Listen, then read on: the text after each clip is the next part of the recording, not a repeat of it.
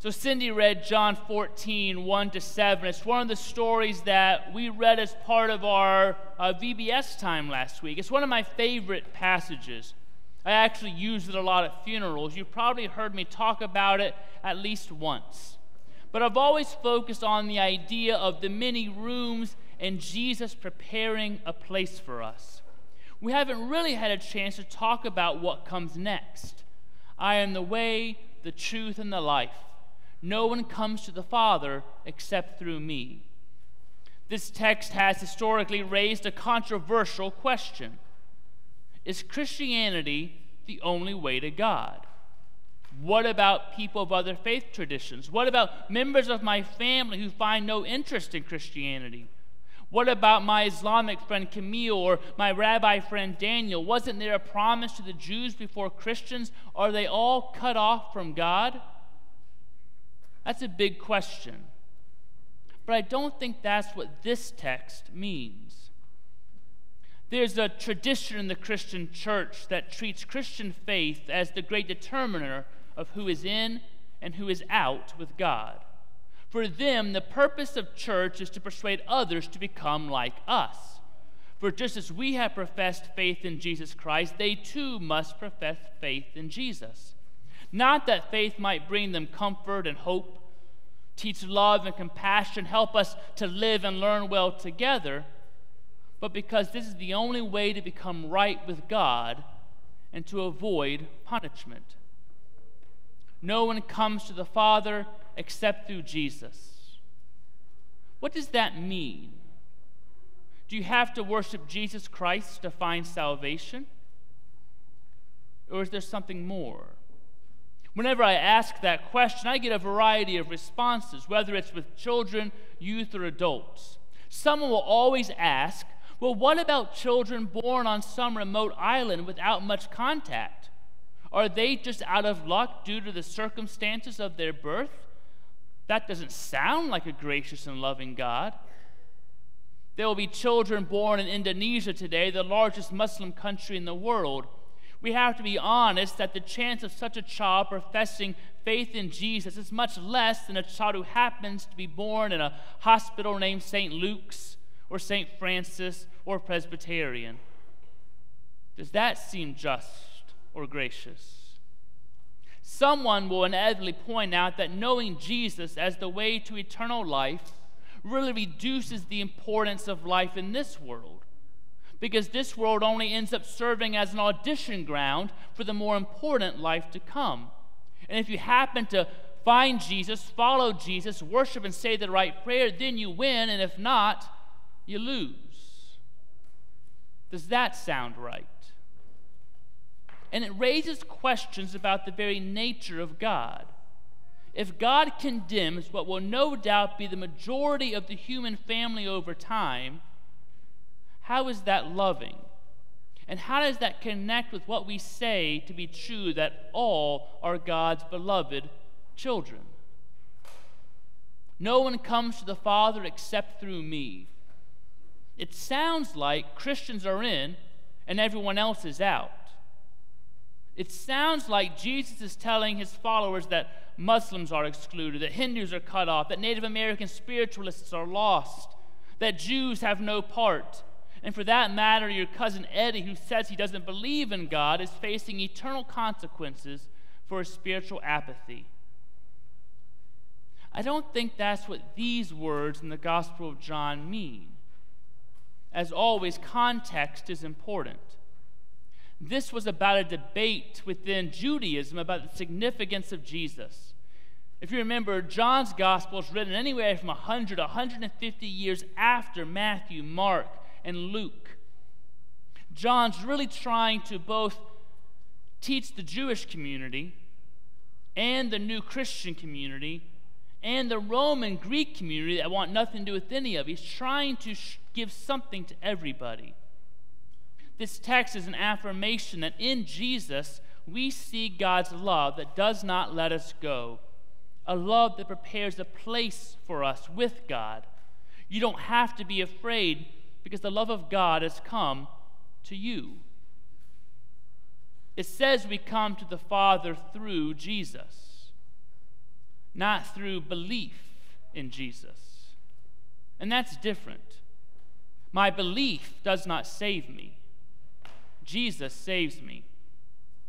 When I used to live down south, I'd often get asked by folks, "Now, darling, when were you saved?" That's my Southern lady impersonation, in case you didn't guess it. Bless your heart. And my response was always around 30 AD on a hill called Golgotha outside Jerusalem. And it always caused people to give me weird looks, because they want something like, well, it was July 12th at a camp, and I gave my life to Christ by standing up and saying a prayer. They want that specific time when I saved me. But my answer is based on the fact that my belief, my action, my saying some special prayer on a certain day is not what affords me salvation. The life, death, and resurrection of Jesus does that. One of my favorite series of books is the Chronicles of Narnia. Anyone read the Chronicles of Narnia, all of them? So there's a scene in the last book, The Last Battle, in which a Calorman soldier who has worshipped Tash all his life ends up going into this stable through this door and basically into the afterlife, so to speak. And he realizes he's now in a heaven sort of place, and he's looking for Tash. He's worshipped this bird-like God, Tash, for all his life, all the good he did, all the devotion he gave. He wants to see Tash face to face. He enters deeper into this realm, and there he sees the great lion Aslan, always the kind of nemesis god to Tash, and realizes, oh no, I was wrong. My entire life I was wrong, and I will be eternally punished for it. And Aslan welcomes him as a child and says, all the worship you gave to Tash all your life was really worship unto me. For no good thing can be done in the evil thing's name, and no evil thing can be done in a good thing's name. And the soldier bows down and worships Aslan and enters further up and further in to the glorious kingdom. I like that. Lewis got into a lot of trouble with that from some people, but I like it. So here's what I mean. Jesus reveals that God loves the whole world. God so loved the world. Jesus reveals the love of God that extends to all creation and shows God's desire to redeem all. Jesus died to draw the entire world to himself, as John says elsewhere in his gospel. Jesus shows that you are loved with a love that will not let you go, and there are no limits to that love. But the text does speak of belief. And belief is very important. Jesus says, do not let your hearts be troubled. Believe in God. Believe also in me. Yes, our belief in God matters. But the word belief is more about trust than some intellectual set of standards that you agree with. Our belief, our trust in God comforts us, guides us, challenges us, grounds us, calls us, and helps us accept all that God gives. If God loves us, but we don't trust that, we don't receive that, it doesn't do us much good. If someone is giving you something and you don't trust that gift and you turn away saying, I don't think I'm really getting that free vacation cruise, you're not going on that cruise. If you do trust it, you are. You don't control the cruise. You don't get yourself the cruise, but you have to trust if it's real or not. That's what belief is. And that's an important distinction. Our belief does not save us, but it helps us receive that which God does for us. We receive salvation through belief. We don't earn it. We don't get it. We don't claim it. Yet when I trust that the grace of God claims me, two things happen. The first, I don't worry about my salvation anymore. God's taking care of that. Do not let your hearts be troubled. You do not need to worry about your salvation. I prepared a place for you with God. Believe that. Trust that, Jesus says. The second, if Jesus reveals that God's love extends to all people, then that shapes how we see others, particularly others who do not share our faith in Jesus. What I'm saying is that this passage is not about creating those who are in and those who are out. Creating those who are in and those who are out is not actually a Christian teaching. The need to determine who is in and who is out is a common human tendency. I think it's because we like clear lines, and we're more comfortable with boxes and categories we can put ourselves and everyone else in. We divide people. Who's in, who's out, who's righteous, who's not, who has a place at the table, and who's outside knocking on the door with bloody knuckles but knowing they're never getting in and having a seat there. It starts young. Tree houses that say no girls allowed, clubhouses that say girls rule, boys drool. It's true. But it continues. Whites only. Wear this Star of David on your clothes. If you can't sign this pledge and belief statement, you can't work here. If you don't fit into these parameters, you can't get married, can't serve in the church, can't play on a sports team. And I hear more and more about a national divorce. Blue states over there, red states over here, and you can decide which is the real America. It's in our laws and in our language, those big city elitists, the woke mob, the MAGA mob, the wackos in California or Florida or Texas. We are constantly creating us and them, who's in, who's out, who's worthy, who isn't. It's not our most mature practice, and it's not a Christian perspective. In our nation, we could use some maturity and perspective. All of us are caught up in the national conversation. It's political, it's cultural, it's moral, it's a spiritual conversation, and it's lacking some maturity and perspective. And maybe it shouldn't surprise us. Let me tell you something about the Christian faith in my life. I never live up to it. Christian faith is always bigger than I am. Every week I need our prayer of confession, for I have not yet become the person God wants me to be. And that's true for me and true for you. But it's not only true for us as individuals, it's true for us as communities. It's true for the church, this church. It's true for nations, this nation, our nation. So, of course, our trust in Jesus Christ will at times cause us to see the nation as lacking some maturity and perspective. And this is never more the case than when we are afraid. Anti-Semitic statements and propaganda is on the rise.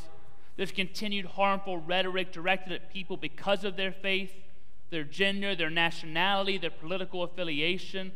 We are suspicious of others not because of the content of their character, but because of their nationality, sexuality, even their religion. We can't quite figure ourselves out. We seem to be struggling to discern our values, but we seem to think if we can just identify those who don't belong, that will save us. Historically, we've tried that. Over and over again, it's been tried. If we just don't have them anymore, we'll be okay.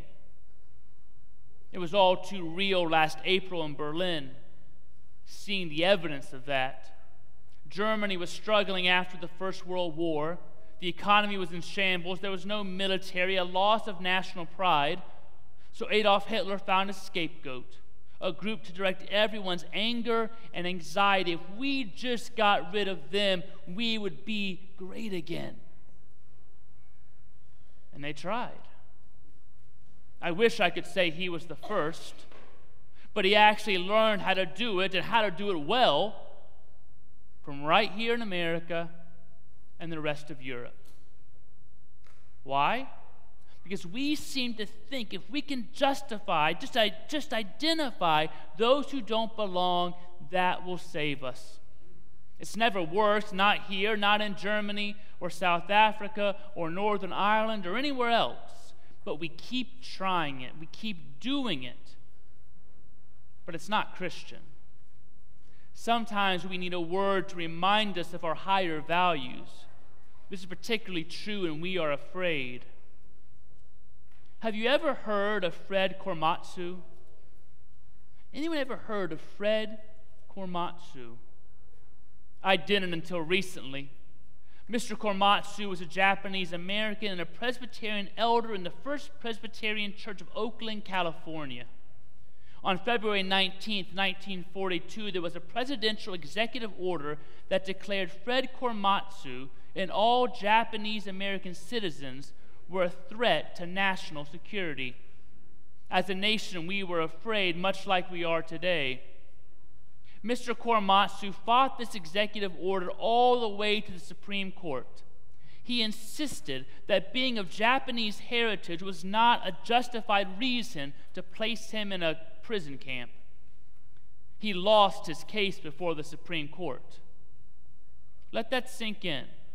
Our highest court said your ethnicity and nationality are reason enough to strip you of your rights and imprison you if we are scared. Highest court. We're scared. We think you're the problem. We can put you away. All while the same thing was happening in Germany. And we act like the holy saviors of the world. Funny how that works. We are not our best selves when we're scared. Individuals or courts or nations. Mr. Korematsu may have lost his case, but he is remembered because even in a season of fear, he reminded us of our higher values. And that's something he learned in church. I don't believe this text says that God favors some and rejects others, but exactly the opposite. Jesus is the reason we know God loves all people. The love of God extends to all people. To God, we are all family. And Jesus has prepared a place for us for all with God. The challenge, the unending challenge is for Christian people to remember and to live like we are all family. It's so difficult, but it's so important. In February of 1997, Madeleine Albright, who had just been sworn in as Secretary of State, learned something her parents never told her. She learned it from a Washington Post journalist, that she was Jewish. She also learned that 12 members of her family had perished during the Holocaust. In July of that same year, a few months later, Secretary Albright traveled to what was then the Czech Republic. While there, she visited the Pinkas Synagogue in Prague. She described it this way. Entering, you observe what appears to be fine wallpaper covering the wall. But as you get closer, you see that the pattern is actually made of neat black writing, listing the 77,000 Czech Jews who died in the Holocaust. The Jewish officials accompanying me pointed out the names of Arnost and Olga Korbel. They were her grandparents. She wrote, I had not foreseen that I would start visualizing my grandparents in striped concentration camp uniforms, seeing their hollow faces staring back at me. I thought about how they must have suffered, their struggle to survive the torture of their last hours. She then said, a year earlier I visited the synagogue. It looked the same now as it had then. It was I who changed. What would happen if we realized that the names out there are the names of our family? The names of the victim of gun violence. Those are our family, our grandchildren. The names of the refugees who die at sea, our family. The names of the homeless veterans on our streets, our family. Would it change how you thought about it if you looked at the paper and you read the list of those who died at sea on a refugee ship and you saw, oh my gosh, that's my cousin? If you saw Harrisburg, you said, oh my gosh, that name, that's my grandchild. If you looked at the list of those killed in a mass shooting at a school and you saw that was my brother, that teacher, that was my father, would it change how you thought about what was happening in the world if every time you looked at the paper, the latest tragedy, you realized that was your brother, your sister, your grandparent, your child, your grandchild? Would you think about it differently? Or would you keep going on, ignoring it like day to day, this is just what happens in our world? Would we live differently if we remembered we are all family? We live in a culture where it's easy to create those who are in and those who are out, who has a seat at the table and who doesn't. When our salvation comes, and it's surely coming, when we see the truth that is the truth, we will discover that there is a wall in the heart of God, and written there is the name of every person you meet.